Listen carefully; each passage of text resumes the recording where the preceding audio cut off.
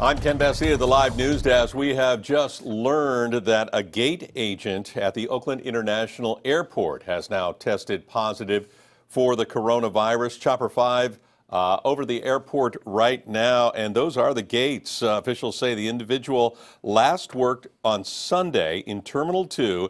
The agent also worked at gates 23, 25, 26, and 27 that day, and used the men's restroom at Terminal 2. Baggage claim. There's no telling how many people he came in or she came in contact with. The airport has now closed all the gates that the agent was last seen working and the men's restroom for cleaning and disinfecting.